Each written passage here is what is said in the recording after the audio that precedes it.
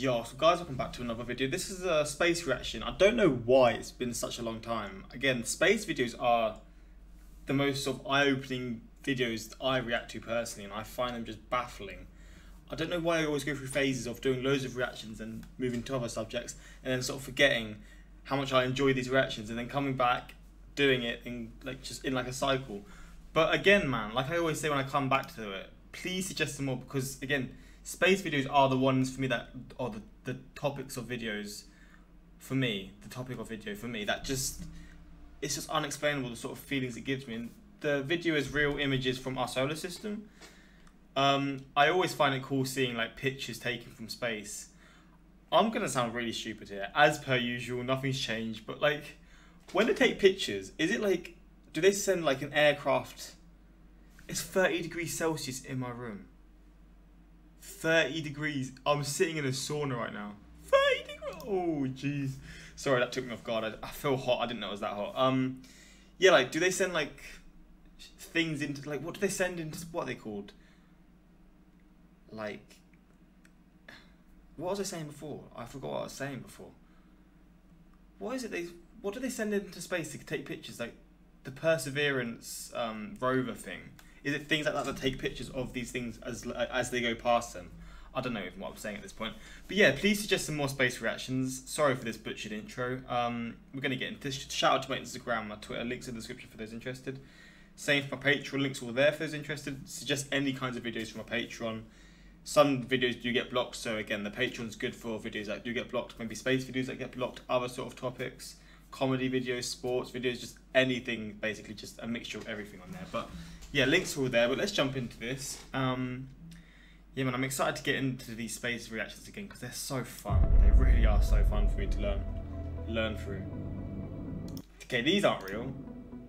No, not. Before modern telescopes, humans could only imagine what the surface of it's telescopes. Wait, the sun I mean, I knew sun was from telescopes. And the planets looked like. Now, advanced technology has made it possible to get in close and take images of I'm speaking too soon. Forget. Just let it go. Just let it go. The sun and the planets deep in our solar system. Now, get ready to see the solar system as you've never seen it before, and see images that were so good they shocked astronomers. These are gonna scare me, man. I swear, these space pictures really do scare me.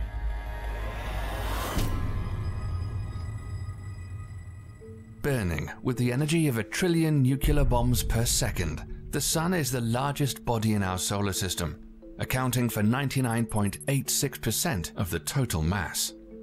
One of the most dramatic images of the sun was captured by the Solar Dynamics Observatory on August the 31st, 2012, when a long filament of solar material that had been hovering in the sun's atmosphere erupted into outer space.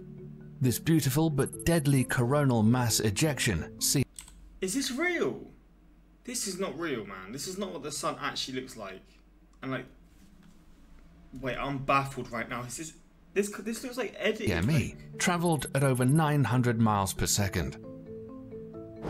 The planet closest to the sun, orbiting at an average distance of 36 million miles, Mercury, has been studied by many spacecraft throughout the years. But NASA's Messenger spacecraft was the first to orbit the planet. Images showed the surface covered in craters in all sizes and massive asteroid impact sites, like the Van Eyck crater, which is 168 miles in diameter, and the Calorus Basin, which is 960 miles in diameter, with mountains at the outer rim 1.2 miles high. Wow. These are images with spectral surface measurements that were taken on April the 29th, 2015. Messenger snapped more than 200,000 images of Mercury before ending its mission in 2015 with an intentional crash into the planet's surface. The probe's demise was inevitable, as Messenger had been orbiting Mercury since March 2011 and had run out of fuel. Right before impact, it sent back its final image, the highest resolution photo of Mercury. That's another damn question. How the hell, does it have so much fuel? Like, I know they're not small, they're big, they're very big. But like, how does it have enough fuel to come here, sort of go around and take pictures? It's obviously got to travel from Earth to here in the first place. Like, I don't understand how it can have enough fuel. Like, is there like sort of technologies behind it, like how to make your fuel last longer, or is it like a different type of fuel, or is it like run on like a mixture of solar energy and fuel or whatever? I don't know, but it is kind of crazy. Fuel. Right before impact, it sent back its final image, the highest resolution photo of Mercury ever captured. You'd think that Mercury would be the hottest planet because it's the closest to the Sun, but our next planet is actually the hottest in the solar system. The second planet from the Sun, and also Earth's closest neighboring planet, Venus, has a thick atmosphere made up mostly of carbon dioxide, sulfur dioxide, and nitrogen gas, which traps the heat of the Sun, making it a hellish world. Venera 13 was a probe built in the Soviet Union for the Venera program to explore Venus. It was the first lander to transmit color images from the surface of Venus. Venus is a hot world, with surface temperatures as high as 880 degrees Fahrenheit. The probe was designed to only last 30 minutes, but it must have been built like a tank, because it continued to transmit data and images for more than 2 hours after landing on March 1st, 1982. NASA then sent the Magellan spacecraft to Venus in 1990 to image and map the entire surface.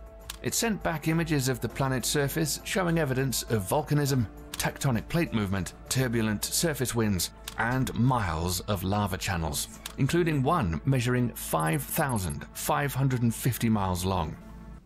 What, a lava thing? A lava stream or whatever? Wait, what? Plate movement, turbulent surface winds, and miles of lava channels, including one measuring 5,550 miles long. Another incredible image of the volcano Mat Mons that rises 3 miles. Once Magellan was finished mapping the entire surface, it also ended its mission and crashed into the fiery planet. I guess it's just safer because maybe if it goes into the solar system, there's a chance of it, I don't know, hitting something of ours. I don't know, maybe. The third rock from the Sun, the Earth, is very unique and the only place known to have life in the solar system. There have been lots of amazing images taken of the planet. Bro, I love taking pictures. I love taking pictures of the Earth. I love seeing pictures of the Earth. It just sort of puts things into perspective. Like everything here, everything we do is here, man. Like how ridiculous is this, man? Space is just brutal. We're just so irrelevant. Just look at this. We're all here, and this is a tiny little dot in our solar system, let alone the whole fucking universe we live on.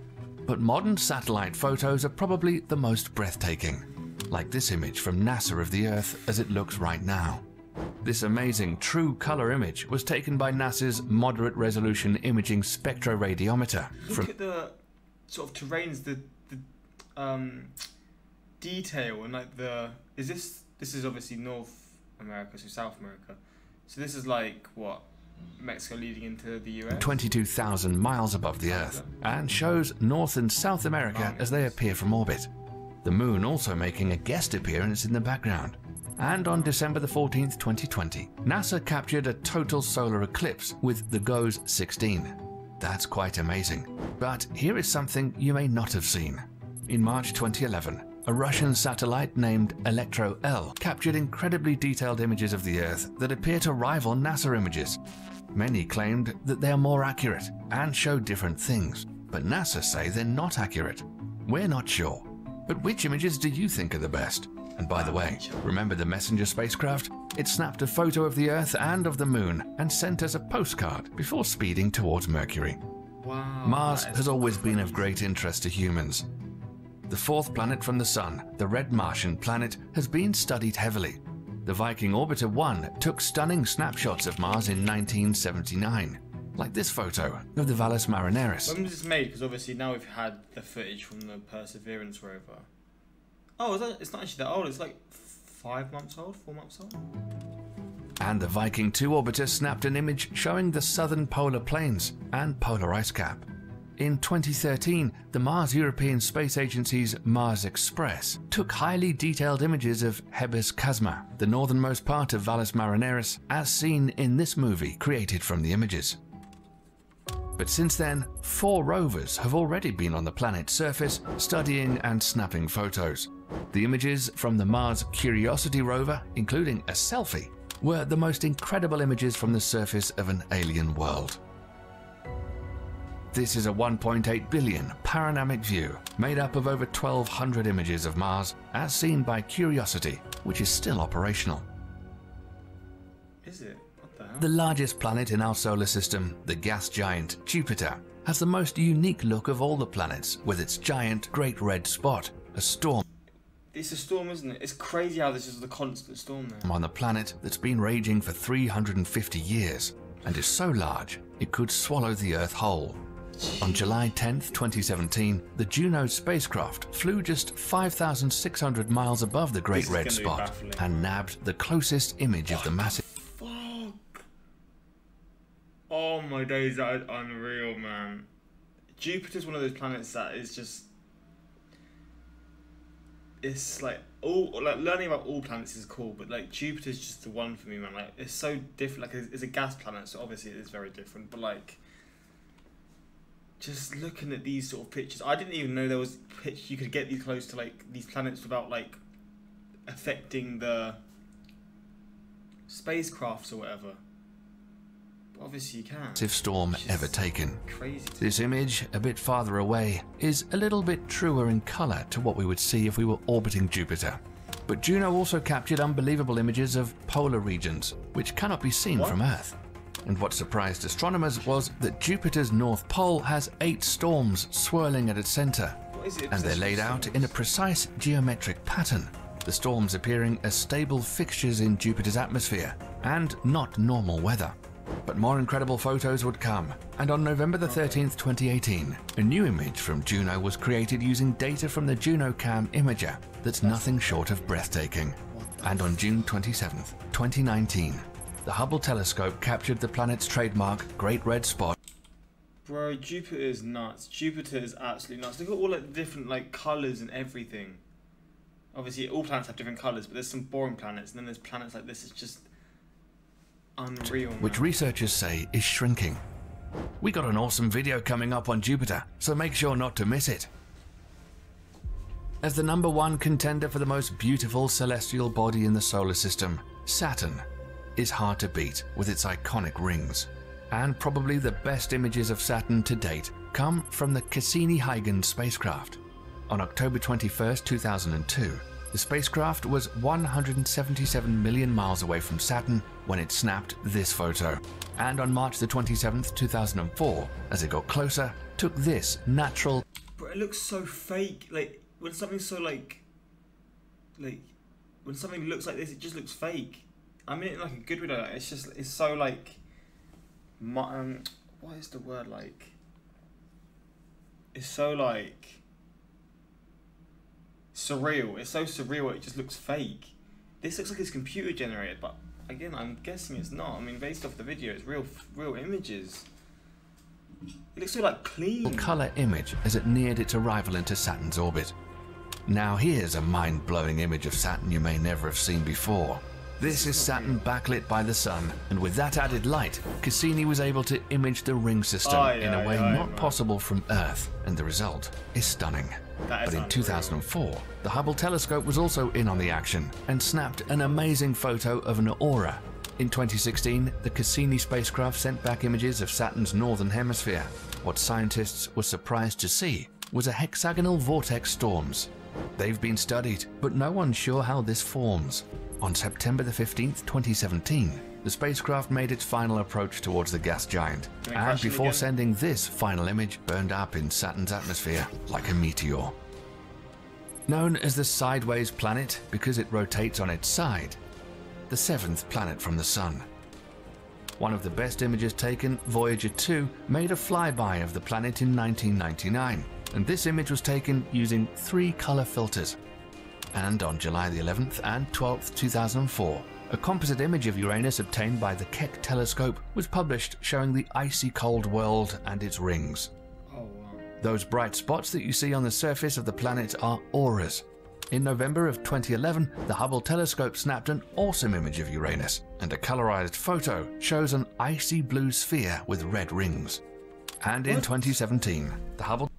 That's real. Oh my days. I thought it was computer generated. These just don't look, they look so like they just don't look real. was an icy blue sphere with red rings.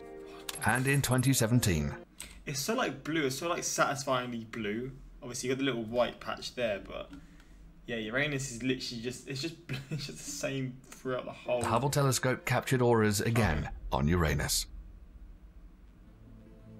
Neptune is the 8th planet in our solar system and the farthest away from the Sun. The only spacecraft that's been close to Neptune is Voyager 2. One image taken by the spacecraft shows a giant storm raging on the surface of the planet, Neptune's great dark spot. Before Voyager 2 would complete its mission and head towards interstellar space, it made a close approach and snapped this image, showing bright cloud streaks in Neptune's atmosphere. The Hubble telescope has taken a recent image of Neptune and in December 2020 snapped this image with the great dark spot. Because it's so far away from us, the best images we have of Neptune from Earth so far was taken by the European Southern Observatory's Very Large Telescope using a special narrow-field adaptive optics mode of the multi-unit Spectroscopic Explorer instrument. Many argue whether Pluto is a planet or not, but you're here to see some photos. One of the clearest images of Pluto that you'll ever see was taken by the Long Range Reconnaissance Imager, which is aboard NASA's New Horizons spacecraft on July the 13th, 2015. But it wasn't done yet, and on the next day, this image was put together by combining blue, red, and infrared images taken by the spacecraft. The New Horizons spacecraft continued to take crystal clear images of the planet. Pluto also has a moon called Charon, as seen in this composite of enhanced color images. And this image is the most striking, showing mountains across an icy plain. Oh, wow. Humanity has achieved great results getting new images from planets in our solar system and making incredible discoveries. We're still too far away to get close images of Proxima Centauri, the next planetary system to ours, and current spacecraft headed in that direction will take thousands of years to get there. But there are plans to create a wafer-thin. I feel like we're at the point in time where like there's going to be a huge sort of pause in like space exploring, and we're just going to have a sort of a pause of like being able to find out different things. And then probably as soon as I'm gone, it's going to all speed up again, and all these things are going to just speed up, and we're going to find out everything. That's my biggest fear, just like, no, that's not my biggest fear. It's a worry though, like something that I'm just sort of like deep down, I just know I'll be gutted about if like when I pass, it all starts getting discovered, man. I want to be able to witness all these new things being found out, whether they can find out what black holes truly do, all these things they can explore, new planets that we can maybe one day travel to, just all these things. Thin nano probe called Breakthrough Starshot that has thin sails to capture energy from a powerful Earth-based laser. This would accelerate the probe at 134 million miles per hour, meaning the tiny probes could reach Proxima Centauri in 20 to 25 years. Wow. Just think of the images it could take. If that happens sometime soon, you'll see it here. Science is ridiculous, man. Our Science friends is ridiculous. How they can have a laser that just makes this thing go through space so damn quick. Let us be thankful for living in a century where we can explore the solar system as nobody has ever done before. Again, it's true, and maybe what I'm saying is just completely false, but I've just got the worry like we just halted now, and then it's just gonna again advance as soon as my time's gone. But maybe I'm wrong. Maybe we're now in a point where we're just going to go nuts in finding out new things about space. With Elon Musk doing what he does, with NASA doing what they do, everything about space is also mysterious and terrifying, and I love it. Imagine having photos like that and people still believe the Earth's flat. 153 Disney is getting crazy with these hidden Mickeys. 200,000 Fuck's sake. I hate that comment so much. I'm grateful that I was born in a time to witness and admire these transcendent photographs that our ancestors never got to appreciate. It's up to the future generations to actually explore these celestial bodies physically. Yeah, I mean, I guess that's it. We can sort of get these pictures, but then it's the next generation's time to find out what these pictures, like, what these planets are like to sort of set a foot on and stuff.